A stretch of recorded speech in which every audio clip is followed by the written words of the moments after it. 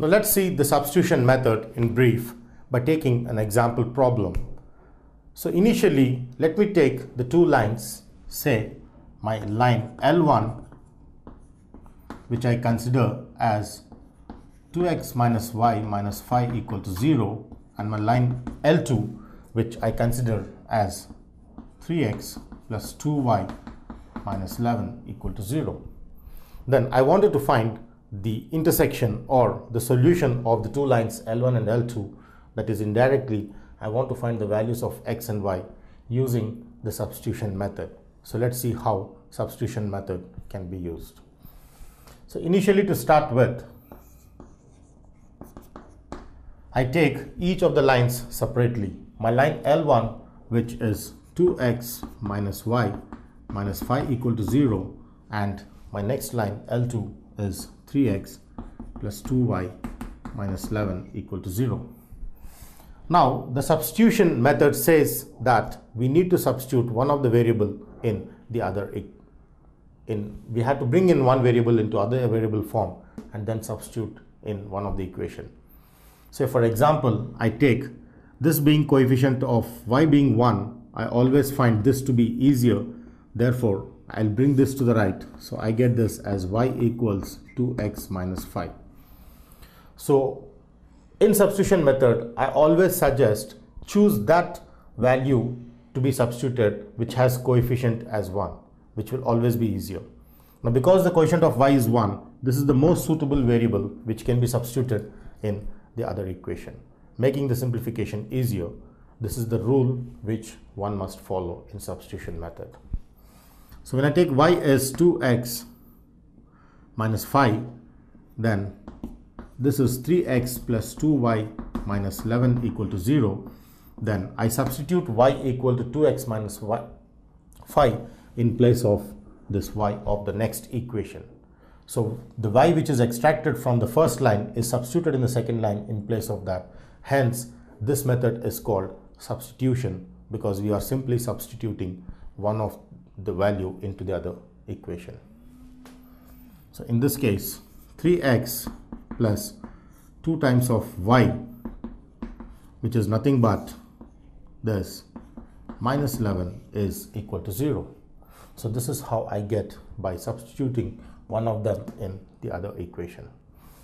Therefore, this on simplification further gives me 3x plus 2 times of 2, which is 4x, minus 2 times of 5, which is minus 10 minus 11 equals 0. Then finally, this would be 3x plus 4x, which is 7x minus 21 equals 0.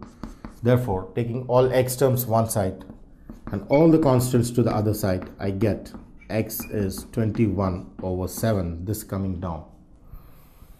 For the 7 1s, 7 3s. Therefore, I got x equal to 3 is the value of x. Now once I substitute this x in this, I get y. Therefore, substituting in this equation, therefore my y, which is 2x minus 5, will just get substituted with x equals 3, and then I get 2 times of 3 minus 5, 6 minus 5, which is 1. Therefore, y equal to 1. So x equal to 3 and y equal to 1 are the solutions of the given lines L1 and L2 using the substitution method. A substitution method which is done in this following manner. Now let's see the elimination method which can be used for the example problem which I consider. And we'll see the rules involved in the elimination method used to find the values of x and y, the solutions of the linear equations in two variables x and y. To start with an example problem, let me take the line 1 as 3x plus 2y equals minus 11 equals 0, and my line L2, which equals 2x plus 3y minus 4 equal to 0. Now these are the two lines for which I would like to find the solution using, of course, the elimination method. So in elimination method, I try to take all constants to the right so that my line L1 gets reduced to 3x plus 2y equals 11 and 2x plus 3y equals 4 as from L1 and L2 respectively. Then I use one line over the other. The next step what I include is I take one equation over the other. So first equation is this which I have taken, then the next equation I take over this. Now as I see, the first rule, the most important rule in the elimination method is that the values of either x or y, that is the coefficients of x or y, must be made to be same. Now as I see here, the coefficient of x is 3 and the coefficient of x is 2, which are not equal to each other. Similarly, when I take the coefficient of y as 2 and coefficient of y as 3 are also not equal. Therefore, our attempt is to make the coefficients equal of either x or y. The choice is with the student. So let me try to make the coefficients of y as equal, as can be seen here.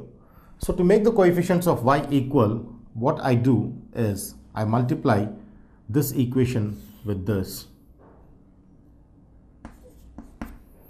and here I multiply with this times of 2. So the rule is we can make the two coefficients equal either of x or y. If I multiply this to the first equation and this to the second equation, finally we get a common term either for x or y, which we are going to target. Now my target here is y, therefore I have multiplied 2 to the second equation and 3 to the first equation is how I do. Similarly, when I want to make x equal, I multiply 3 to the second equation and 2 to the first equation and then make x terms equal, or the coefficients of x equal. Now because my target here is to make the coefficients of y equal, I multiplied this 3 here and this 2 out here simultaneously, alternately for one over the other. Now this, when multiplied, gives me 3 times of 3, which is 9x, plus 3 times of 2, which is 6y, is 3 times of 11, which is 33. So I have multiplied the constant 3 to the entire equation 1. So this forms equation 1. Similarly, I have multiplied 2 to the entire equation, second equation. So 2 times of 2x is 4x, plus 2 times of 3y is 6y, is 2 times of 4 equal to 8, which is second equation. As you can see here clearly with the two equations, I have made this equal is what is the destination. To make this equal, I have multiplied simultaneously. And this is the most important step in elimination method. Making one of the coefficients equal is a must for eliminating and finding the values of x and y. So once I make the coefficients of y as equal, then immediately I just subtract, because both plus, if I subtract, they get cancelled. So this becomes minus, this becomes minus, this becomes minus. All the signs become opposite, and then the subtraction gives me this as 0, because 6y minus 6y is 0, and 9x minus 4x is 5x. 33 minus 8 is 25 is what I get in the elimination process. The intention of making the coefficients equal is now clearly understood, because once I make the coefficients equal, when I subtract, they get cancelled and I get only one variable. This reduces to a linear equation in one variable x, which is easy to be found using the constant method. By taking the constants to the right and variables to the left, it's easy for finding the solution for linear equation in one variable. Therefore, when I proceed to the next step, 5x equal to 25 implies x is 25 over 5, which is 5. Therefore, the value of x is equal to 5. So that implies my x is 5. Now once I got the value of x, I'm going to find the value of y by substituting in one of the lines, this or this. So as I observe one thing, that my substitution of x in which equation would be easier is what I identify when I substitute. So always choose that equation which has simpler values, but do not choose an equation which has more larger values because the simplification is time consuming. Therefore, I take the easiest of these two equations which I identify as here because this seems to be looking quite easier. So I substitute in that equation which looks smaller. So here the equation is 2x plus 3y equal to 4, where I substitute the value of x equal to 5. So when I substitute the value of x equal to 5 plus 3y equal to 4, then 2 5 is 10 plus 3y equals 4. Then this would be 4 minus 10 is minus 6. Therefore, y is minus 6 over 3. So which clearly gives me negative 6 over 3 when 3 is brought to the right. Therefore, this would be 3 1s, 3 2s. That implies y is minus 2 and x is 5. Is how we find the values of x and y, the solutions of linear equations, by using the elimination method with all its rules out here. Now the third method is the graphical method through which we solve the given linear equations in two variables x and y. Now the graphical method has already been discussed in the previous sessions, where the two lines are sketched on the graph, and then the two lines, when the point where they intersect, will be the point which gives us the solution. The x coordinate of the point of intersection is the x value of the solving of x and y, and the y coordinate will give us the y value of the solution of the given linear equations. So it's very simple, but we need to be very careful when we sketch, because when we draw the graph on the graph paper for the lines L1 and L2, we need to be very precise. The minute mistake might make a minute difference, a large difference in the values of x coordinate and the y coordinate which we get as the point of intersection of the two lines. Therefore, the graphical method has already been discussed. Now let's try to do one interesting problem which is a pure application of mathematics in our everyday life. When we go to the bank, we exchange notes. We see many situations where we are puzzled because, say for example, I go to the bank and I draw around 2000 rupees. Then the banker gives me few of the 100 rupees notes and the 500 rupees notes. Then in that case, we don't know how many 500 and how many 100 rupees notes are given so that I get the total of 2000 rupees. So we are going to a problem where we can solve the problem of identifying the number of 100 rupees notes or the number of 500 rupees notes which are given by the banker in the total sum of 2000 rupees. So such daily life applications are various in linear equations. So many applications through which one main application which we're going to do as an example problem. So here let's see one of the problem which supports applications of linear equations in a pure daily life. So for example, I have a question or a problem which says Snigdha went to a bank to draw rupees 2000. Went to bank to draw rupees 2000.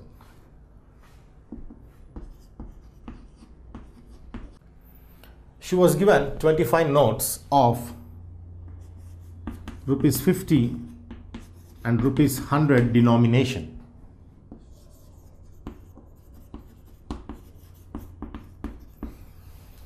Now here, the interesting part of mathematics used is, I wanted to know how many 100 rupees notes and how many 50 rupee notes did Snigdha get from the banker. And the total amount she is drawing was 2000 rupees. So the question here is, how many rupee 50 notes and rupee 100 notes. So how many notes of rupees 50 and rupees 100 notes did Snigdha get from the banker is the question.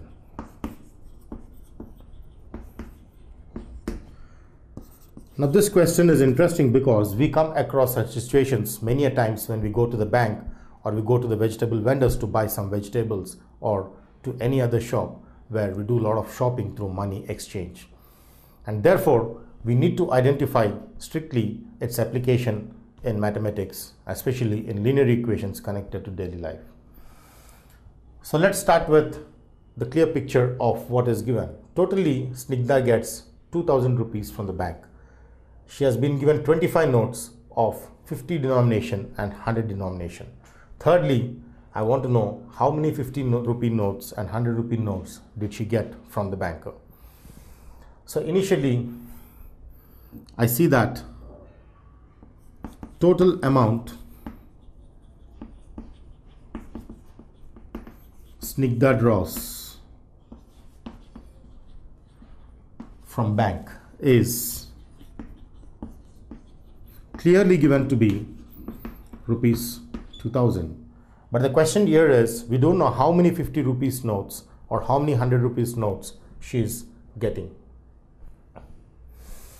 So because we don't know the exact picture of the number of 50 and 100 rupees notes in denomination given by the banker, I assume them as X and Y, the unknowns. So here, let X equal to number of rupees 50 notes as given by the banker, and let Y be the number of rupees 100 notes, denomination notes, as given by the banker. So here my destination is to find X and Y, which is nothing but finding the solution of the linear equations L1 and L2. So let's see how we can frame the linear equations L1 and L2 using the minimum conditions. Now clearly, as I see here, the number of 50 rupee notes are X and number of 100 rupee notes are Y. So totally, Snigdha is getting 25 notes from the banker, which clearly makes me understand that on the whole, X plus Y is equal to 25, because the total number of notes, the only note she is getting is 50 denomination and 100 denomination. Therefore, the sum of these must be equal to 25, the total number of notes she is receiving by the banker. So clearly, total number of notes Snigdha gets is 25. That implies clearly X plus Y is equal to 25, which is the first linear equation in two variables X and Y I identify from the given problem. Similarly, let's see how the second equation is obtained. So as I clearly see that the total amount she is drawing is 2000 rupees. So total amount being 2000 rupees gives me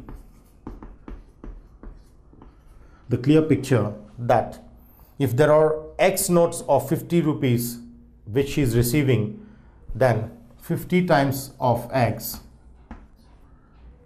plus 100 times of Y will be equal to 2000. So therefore I get this equation because I get X is number of 50 rupees notes. So we don't know how many 50 rupees notes are there. So 50 rupee notes taken X times plus 100 rupees notes taken Y times will totally give me the total amount Snigdha is drawing from the banker. So when I add up 50X plus 100Y equal to 2000 is what I get as the second linear equation. But when I further simplify this, I divide with 50 so that I get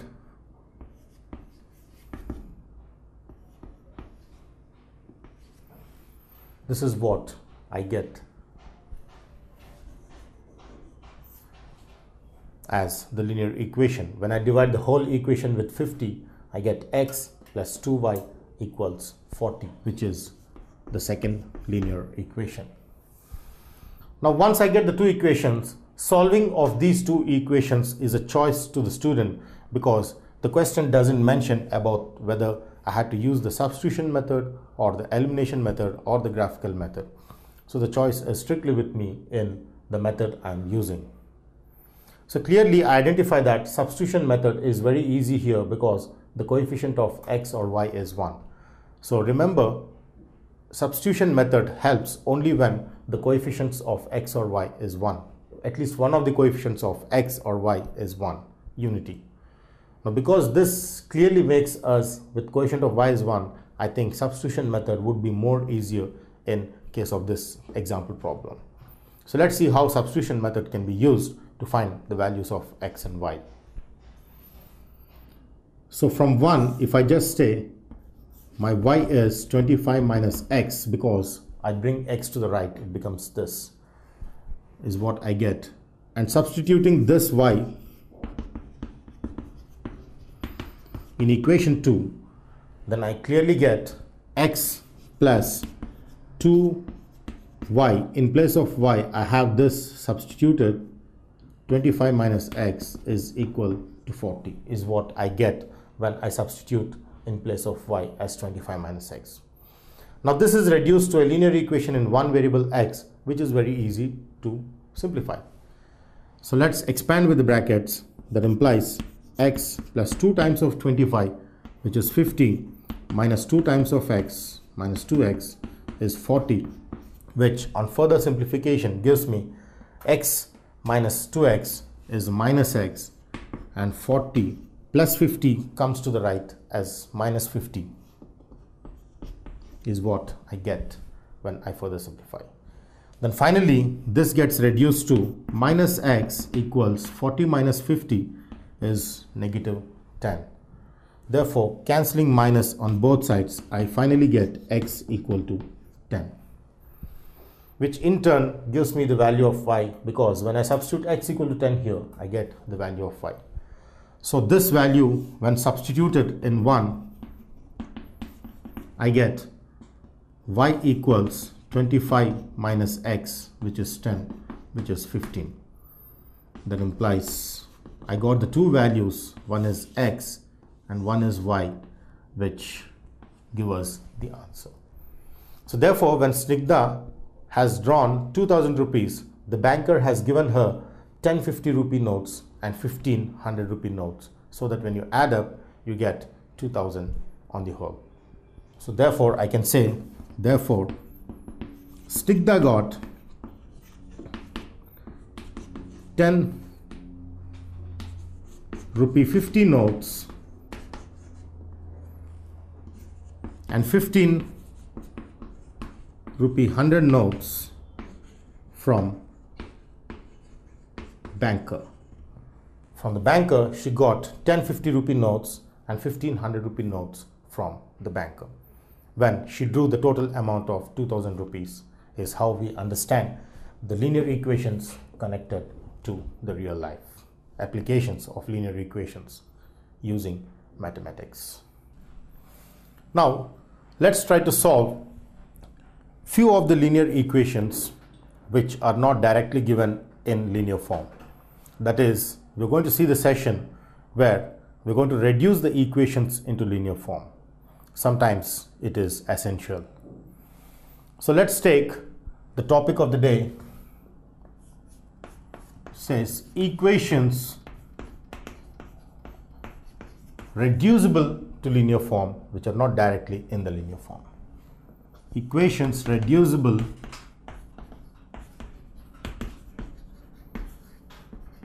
to linear form is what we are going to see. So let's see how the nonlinear equations are reduced to the linear form and then solved indirectly for the nonlinear equations. Sometimes it is possible. Say for example, I take the problem 2 by x plus 3 over y equals 13, and say I take the another equation 5 over x minus 4 over y equals minus 2. So these are the two equations, with the condition of course being that x and y are non-zero, because if x and y being in the denominator are zeros, the whole of the equations will not be defined. Therefore, we have non-zero solutions for this kind of an example. But initially, to start with, my question is, why are these two equations not linear? let's recap with the definition of linear equations. As we have identified that linear equations are the polynomials, the linear polynomials whose powers are integral, non-negative integral powers. Clearly, I see that if I write this 2 by x as 2x inverse, then this is a negative integral power. The rule says non-negative integral power, which is not the case in this. Therefore, equations of this type are called non-linear equations, of course in two variables x and y. So let's see how we can convert these non-linear equations into linear form and then solve the linear form, indirectly giving us the solutions of the given non-linear equations. So the first rule for this says that if I have my equation 1 and equation 2 respectively taken for the given problem, then for the first equation and the second equation, 5 by x minus 4 over y equals negative 2, I will let 1 by x is equal to some p and 1 by y is equal to some q, is how I let the two equations. So when I take 1 by x equal to p and 1 by y equal to p, implies I can write the two equations in the form 2 times 1 by x, which is p. Therefore 2 by x, which I can write it as 2 times of 1 by x, can be substituted as p, because 1 by x is assumed to be p. Therefore this equation reduces to 2p plus, similarly 3 by y can be written as 3 times of 1 by y, which is q. Therefore 3 by y can be written as 3q, which equals 13, is what we get the linear form of the equations 1 and 2. Similarly, when I take the second equation, 5 by x reduces to 5p minus 4q equals minus 2. And this would give me equation 3 and equation 4. Clearly, equation 3 and equation 4 are linear equations in two variables p and q. The variables here are assumed to be p and q, and since each of the powers of p and q are ones, which are non-negative integral powers, therefore these two equations are very much linear equations in variables p and q. So now our destination here is to solve these two equations and find the values of p and q. The method of solving can be either the substitution method or the elimination method or the graphical method. Now clearly I see that substitution method would not be an easy task because the coefficients of p and q are not 1. Therefore I try to solve this by using the elimination method, which is the most effective method of all the three methods. So in order to use the elimination method, to recap with the session, we need to make one of the coefficients equal. So let me try to make the coefficients of q to be equal so that this is multiplied here and this is multiplied here, and I get the coefficients equal. So let's see what equations do I get when I multiply whole of equation 3 with 4 and whole of equation 4 with 3. So 4 multiplied with 2p gives me 8p, and 4 multiplied with 3q gives me 12q, and 4 multiplied with 13 gives me 52. Similarly, 3 multiplied with 5p gives me 15p, and 3 multiplied with 4q gives 12q, and therefore 3 times of minus 2, which is minus 6, clearly makes these two coefficients equal, differing by a sign, which is not a restriction. Now since these two coefficients are equal, differing by a sign, therefore this can be eliminated or cancelled if I add, so that 8p plus 15p would give me 23p, in addition, and this gets cancelled because 12q plus of minus 12q will just eliminate the q term. Is the reason why I have used the elimination method. And 52 minus 6 would give me 46. And with this, I get 23p equal to 46, which in turn gives me the value of p as 46 over 23 once and twice. 23 times of 2 is 46. Therefore, I get the value of p as 2 is what I get when I substitute in elimination method. Now the next question here is that I have to find the value of q using the value of p. So I substitute in one of the equation, which is very simple. Therefore, I substitute this in equation 4. Substituting p is equal to 2 in equation 4, I get this as 5p minus 4 times of 5 times of 2 minus 4 times of q is equal to minus 2 is what is the equation obtained with p equals to 2 substituted in the equation. Now this is 5 times of 2, 10 minus 4q is equal to minus 2, which in turn gives me minus 4q when substituted here as minus 12 is what I get out here. Therefore, the value of q here is minus 12 over minus 4, which on further simplification gives me the value as 3. Now I got the value of p is 2 and the value of q is 3, which I'm going to substitute in the assumptions, indirectly giving me the values of x and y. 1 by x equal to p, so that 1 by x equal to p, which is obtained as 2. Therefore, this implies 1 by x is 2, which on cross multiplication gives me x equal to 1 by 2. Similarly, I have 1 by y equal to q, which on substitution of the value q as obtained gives me the value of 1 by y equals 3. That implies y equals 1 by 3. So my x is 1 by 2 and y is 1 by 3 is the required solution of the non-linear equations in x and y.